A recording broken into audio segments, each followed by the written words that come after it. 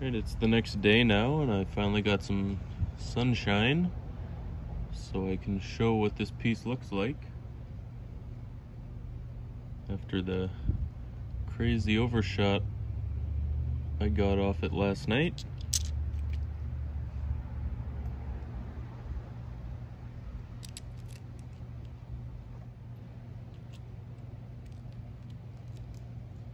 There it is.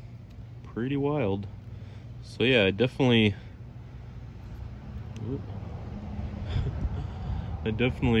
thinned it down where I wanted to. You know, I got off all of that, but then it bit in real deep, probably because of the flake I took the opposite way, you know, messed with things a little bit. But I skinned off this silvery layer pretty cool here, so maybe I can, you know, pressure flake that down into a point that has the silver sheen in it. Anyways, small piece there, and then yeah, you can see, I don't know, it's pretty weird, but you can see where it bit in. Like, I definitely put a little too much force into it. I think I built my platform up too heavy, too square, and just really went into it. So it dove in down here. You can see where the waves, where the waves started rippling right here. I think because there was, you know, a spot from the other side where it was messed up a little bit, and then it just dove in and took the whole edge off. So yeah, pretty interesting. Yeah, I'm just gonna carry on. I'm going to start the indirect stage of things right now. So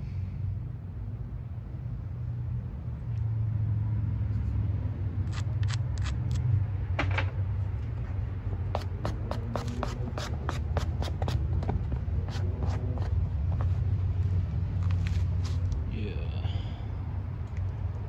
try and keep everything on camera, as I always say, but never quite do exactly. Yeah, I'm kind of in the shade, so okay, let's see how that goes. I'm gonna keep these two in the background. This is over here is the Rainbow Obsidian. It's kind of a pastel, you know, light rainbow. And then over here is the Root Beer Chert. I'm gonna run a community vote to see which one you all want me to nap next after this one's done.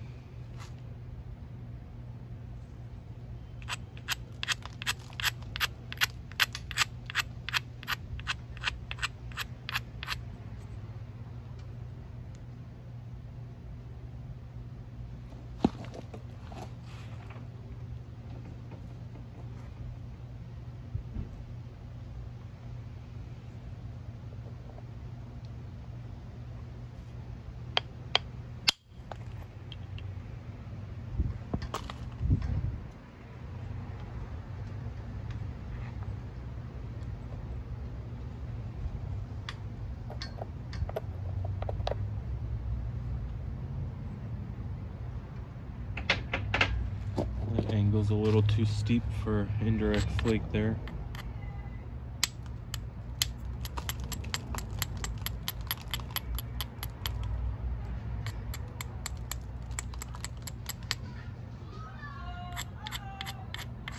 Uh-oh.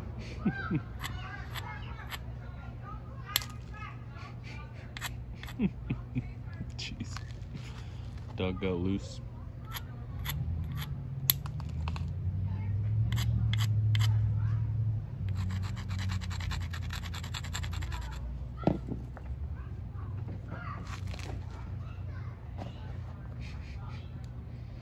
Good job, kids.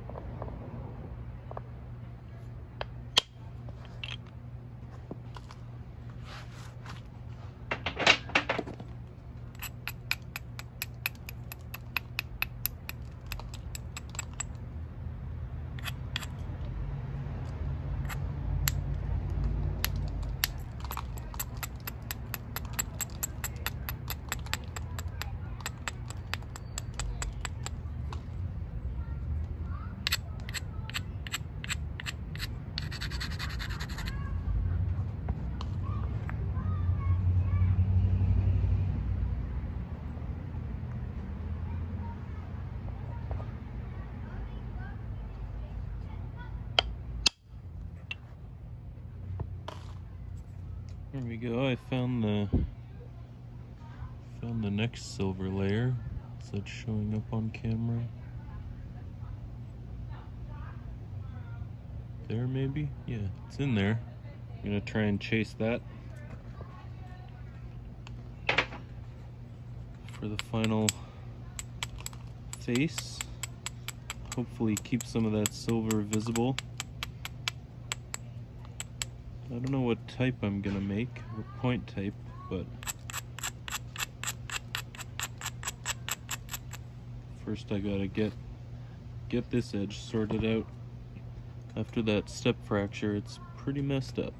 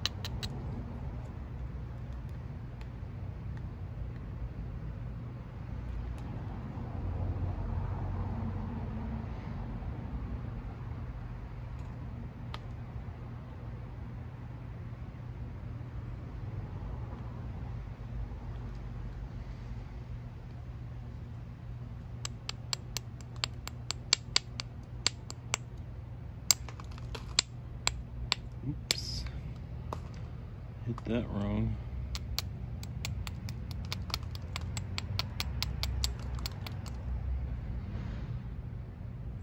That was unfortunate.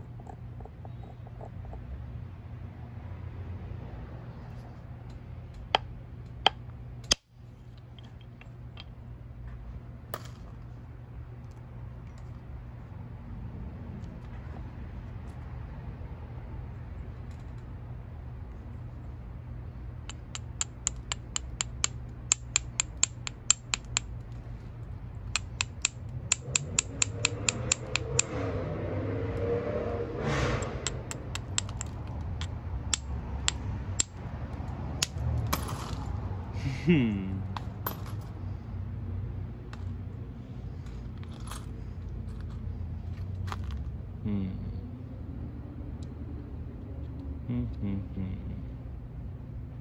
Yeah. Shouldn't have done that.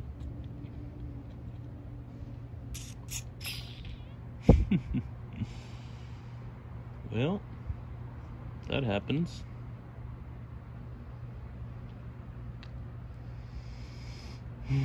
Yeah. Whatever. I'll turn these into something.